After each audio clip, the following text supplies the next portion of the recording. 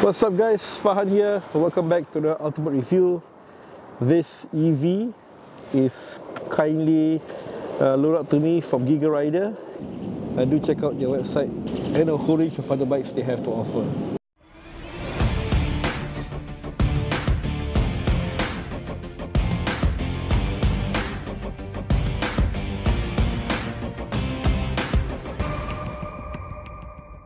Okay guys, so we're in the Pasir Panjang area and we are here to test out this EV scooter. As you can see, there's actually a R&D plate over here, research and design. My first time riding a R&D plate bike. There's certain conditions because this bike is still under trial. I cannot mention the name or the brand of the scooter lah. But obviously if you guys know what it is, you know what it is. Maybe the model I can say is actually the Smart Scooter 2. That is the model name. The brand I cannot say, but if y'all can read, y'all know what it is. Y'all know what it is. Once again, huge thanks to Gigarider for loaning me this EV for the review. And this is actually on trial. It's still on trial to see the feasibility of having a battery swapping kind of scooter here in Singapore. And in his home country, maybe I can say the country lah, Taiwan, it's a ride share kind of thing, though you are able to own one of these bikes outright. And secondly, the battery swapping network. There's also a subscription based model that riders use. Typically the owners or riders of this particular bike, they don't charge it at home, so they make use of this battery swapping infrastructure lah. In Singapore, there's currently 2 stations. I would think that it's not a viable bike to do long distance or delivery. Maybe as a commuter to and fro work, I reckon that you probably need to increase the amount of charging stations island-wide. Only then we can replicate the ecosystem that Taiwan, or in this case Taipei, has. So there's actually some EV bikes here in Singapore, the CEO4 that I've tested recently. But why is this particular bike in R&D plate? Well, as I've said, it's currently under trial to test out the feasibility of this battery swapping infrastructure. Currently, LTA does not allow EVs with battery access to be sold to general consumers. This is from what I heard lah. But over time, with the completion of this trial, who knows, things may change. And unlike the CEO4 which I tested earlier, its peak generating power is 31 kilowatts. So only class 2 riders can ride it. This particular model is 4.6 kilowatts, somewhat close to 125cc, meaning 2B holders also can ride this, and P-platers can start riding one right away. Hahaha. Let's sit on the bike. Pretty simple, pretty straightforward. To turn on the bike, it doesn't use a key. It actually uses a card. It's a card access, similar to Tesla, where you put it on the B pillar to actually unlock the bike, right? For this one, just tap over here at the IQ Smart Lock. Hello.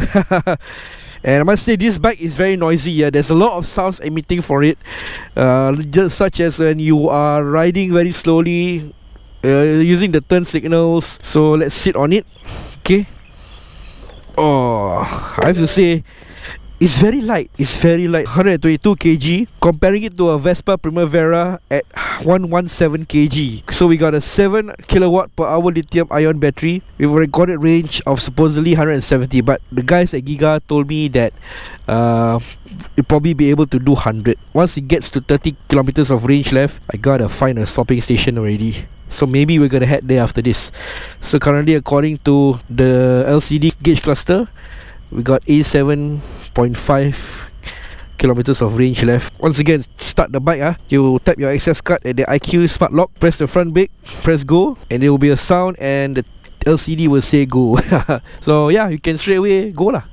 It's quite a noisy bike.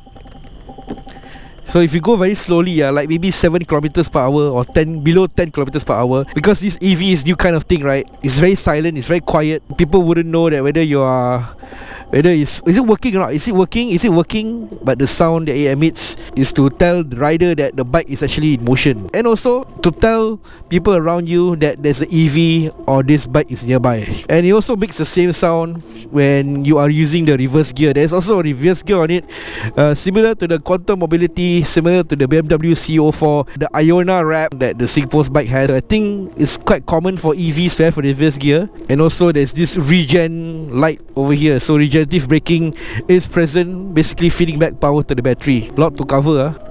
So let's accelerate. So above the 25, the beeping stops. Actually, feels like just a normal bike. Only that it's quieter. Maybe if you have ridden a e-scooter before, it will feel similar. Only that this is actually a motorcycle. Woo! The pickup is quite good, quite decent. But comparing it to the CO4, it's meh. But the pickup is surprisingly good. I mean, all electric bikes usually have good pickup lah. Whew. Suspension wise, it's not that good. I can really feel every bump on the road right now. But that is not why you ride this kind of bike in the first place lah. It's more of a commuter bike, point A to point B, delivery riders. I mean, it's in his home country of Taiwan.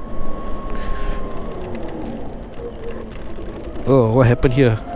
In his home country of Taiwan, people use this bike to get from point A to point B, delivery, blah blah blah. It's more of a workhorse as opposed to it being a lifestyle kind of thing. And honestly, it's a fun bike to ride, and it does really well in tight corners. So when you use the indicators, right, there's gonna be this irritating sound.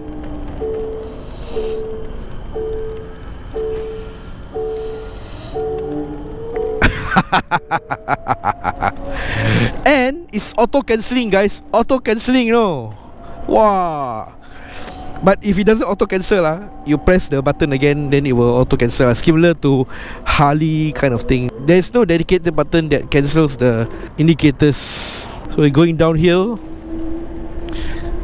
and probably helps because going downhill or having this regen thing, going downhill, it doesn't use out a lot of power. It feeds back power to the battery. See, when it feeds back power to the battery symbols kind of flicker. But I'm not sure if you can see, because Sharul's video also had some flickering from this LCD gauge cluster. I feel as if I'm riding an e-scooter, honestly speaking. Cute little bike, very reminiscent of a Vespa. Wow, I didn't know Singapore got this kind of place. It's like, what? Okay, so now the problem is how to get out of this place. It's awfully too quiet, and especially when your surroundings is very quiet. It feels pretty weird, I must say. Just like riding the CO4, you can hear the birds chirping, the crickets cricketing. And then this guy over here just using the leaf blower. And the whirring sounds of the bike is also quite prominent, but it's awfully too quiet, guys. You hear sounds that you don't normally hear when you're riding internal combustion engine bike. I think it's noisy because they're like trying to figure out riders who are hopping on the bike for the first time. This bike doesn't have any noises. It feels very weird not to ride a noisy machine. Oh, look at that. Riding it around for a while, and it's already 83 kilometers of range left. I think the regen really helps, because mostly it's like start stop. I'm riding downhill right now, not using the throttle, so it's feeding back the power into the battery. First unveiled in 2017, the Smart Scooter 2 Series is an updated version of the original Smart Scooter. It addresses the shortcomings of its predecessor, with improvements made from the trials, data, and feedback gathered from consumers. Instead of relying on charging stations to recharge, the Smart Scooter 2 uses its own proprietary battery swapping station and its network, with the potential to have its own ecosystem. With heavy use in ride-sharing and B2B solutions, trials have been ongoing in some developing markets, cities, and B2B partners to test out the Smart Scooter feasibility. Engine is a liquid-cooled G2.2 synchronous electric motor, permanent magnet with a 1-speed automatic. Okay guys, so as usual, I'm gonna start off with the riding position. Okay, so sitting on this scooter right now, as you can see, if you've ridden a Vespa, if you've ridden automatic scooters, it's very comfortable. Ride height of 78 cm and 165, and as you can see, I am flat-footed on the ground, very suitable for shorter riders. But after riding for quite a while, you do hunch your back so I do strain it from time to time. And also my butt does get kind of sore after riding it for more than 30 minutes. Yeah, something you need to bear with. But at the same time, I would reckon that maybe food delivery riders will always up and moving, you know, so they wouldn't really be riding it for almost all the 30 minutes duration. And at a weight of 122 kg is very light. Yeah, look at me pushing the bike, no issues. So I think if you're not strong enough, you know, I think this is the perfect bike for you. And I'm quite surprised that for EV they're able to accomplish the weight savings on it. But I noticed that they use a lot of plastics, so having plastics, it's a light material, maybe it helps. Okay, so up next we come to the general design of the Smart Scooter 2. Of course, on first impressions, it really strongly resembles a modern era Vespa. And honestly speaking, I'm not surprised on why they picked out such a platform. The electric bike platform really works well on this scooter sort of design. There's no changing of gears, underseat area can house batteries, small and compact for urban use, and it's just easy to maneuver in heavy traffic or start-stop situation, lane splitting and everything. So it does make sense for the Smart Scooter 2 to resemble Vespa. For the Smart Scooter 2, it's meant to address the shortcomings of the Smart Scooter 1. While the original looks kind of futuristic, the 2 is more traditional and relatable to what a scooter would typically look like. Body panels are all flushed down to the failer boot pack. There's no vents, very curvy and retro looking. The round mirrors also add a nice touch. Lights, there's simply 2 strips, front and rear. Indicators are integrated into the body. And personally, I feel that the overall design resembles Piaggio Safari. Maybe a modern iteration of it. It really has somewhat similar design cues. Okay, so up next we come to the handlebar controls and the gauge cluster. Okay, so for the handlebar, as you can see, it's very Vespa-ish. The riding controls also, they are pretty much integrated into the plastics. I'm not really keen once again because it's very difficult to put in accessories. For this case, they have mounted the IU unit and the phone mount on the mirror stocks itself. So as for the riding controls, as you can see over here to the left, okay, at the front over here we got a reverse gear, high beam, low beam, passing light, signal indicators. So we got a horn below it. To the right over here we got the hazard, and below it, if you push down, it's actually to access the underseat storage. We got the trip meter and the speedometer toggle, and this smart button over here, I'm not sure what the smart button actually does, but it's there. Basically that's it, very simple, very straightforward. To turn on the bike, it actually uses a card, so just tap the card in the IQ smart lock over here, you hear a beep and you'll see hello. Okay, very simple, very straightforward, doesn't show off any complicated stats or whatsoever. The bike doesn't actually turn on when the main stand or the side stand is down, so I have to actually balance my body on the bike to prop it up. You can see the speedometer lighting up, okay, and this tells you the battery percentage, the clock, and the range of battery has left. So when the regen is activated, this thing will flicker. So you can toggle between the range, odometer, trip meter, and back to the range. So very basic, very straightforward. There's a high beam button over here, and flashing, signal indicators. It will make a very irritating noise as they're activating the indicators. And yeah, this goes for same for the right also.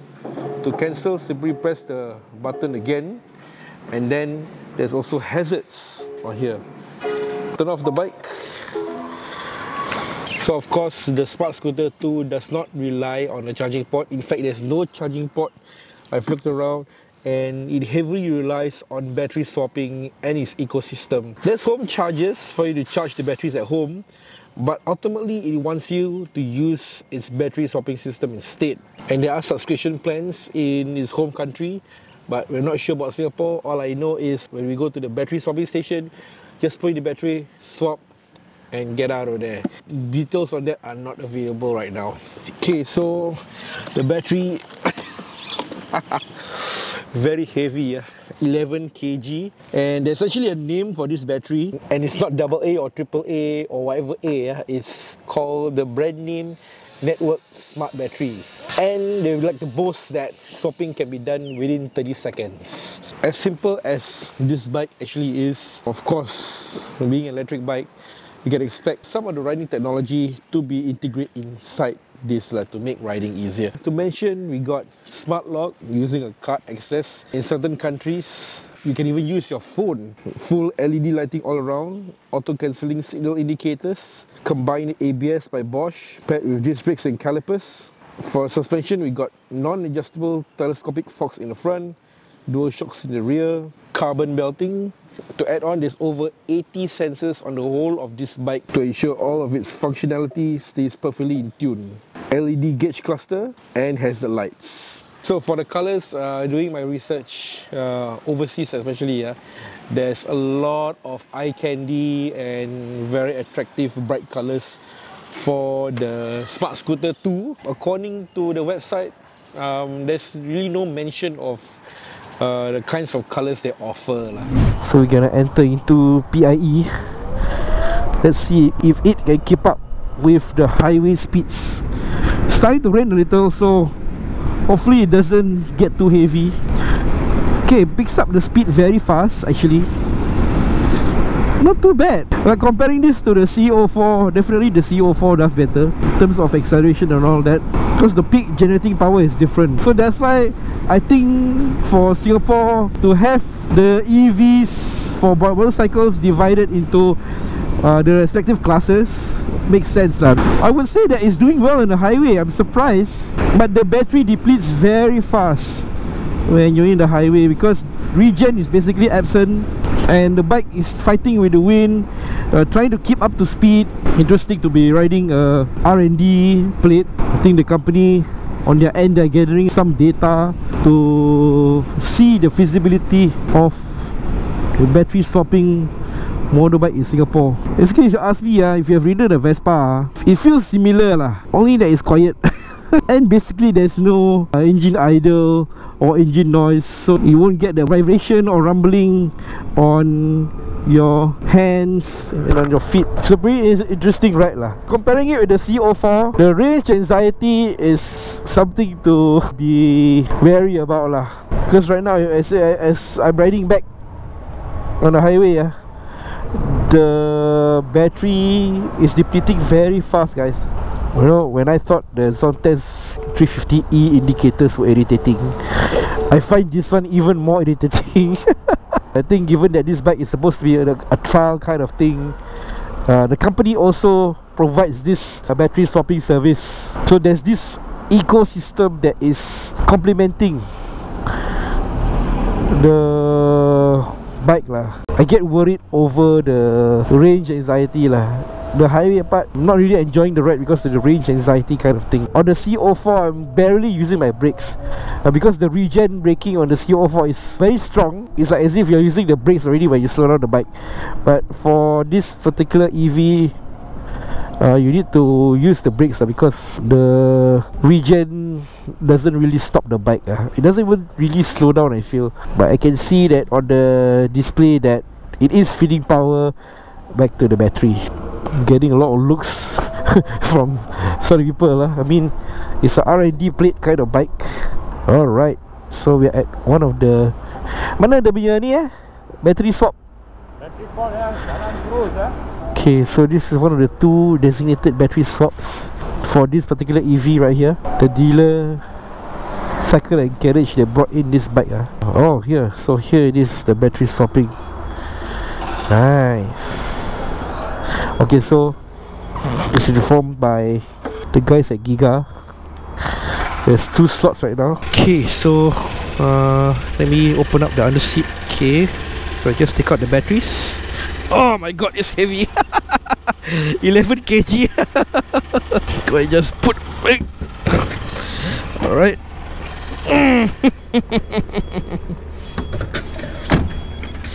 Okay, so we just wait for this.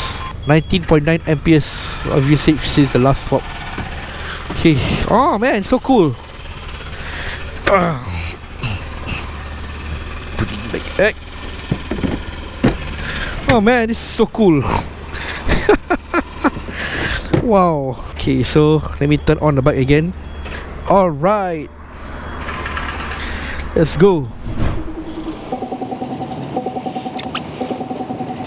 I had one day with this particular brandless EV, the Smart Scooter 2. That's the model name, by the way. The brand I cannot mention because this is a pilot test. Once again, huge thanks to Gigarider for loaning me this bike for the review. You guys can actually check this bike out and rent it from them. So of course, obviously, the point of this review is not to show off the bike or its capabilities, but rather the battery swapping infrastructure and the means of electrification in Singapore. If you ask me, I think it's a great commute bike. It will serve well as a ride share. Also will serve our delivery riders well with more battery swapping stations. To own one outright, I feel it's not worth it unless you don't leave the country. Unless you're not the kind to go to Johor and have a night out with your friends, you don't go touring. Also the fact that bikes are expensive here, and to own a bike that's only limited to commuting or food delivery defeats the purpose of owning a motorcycle. It is a lifestyle machine after all. Also, even though a rider may say that you want to buy a bike because it's for transport, but eventually you will adopt the biker lifestyle one. Personally, as a workhorse, as a food delivery, and also ride sharing, as a transportation, you say, maybe suddenly you want to like go from point A to point B and there's a ride sharing motorcycle nearby. EV bike is going to help facilitate that lah. So once again, huge thanks to Gigarider for loaning me this bike for the review. You can check out the website and their social media pages for all of their offerings. And that's it for the vlog. We'll see you guys in the next one.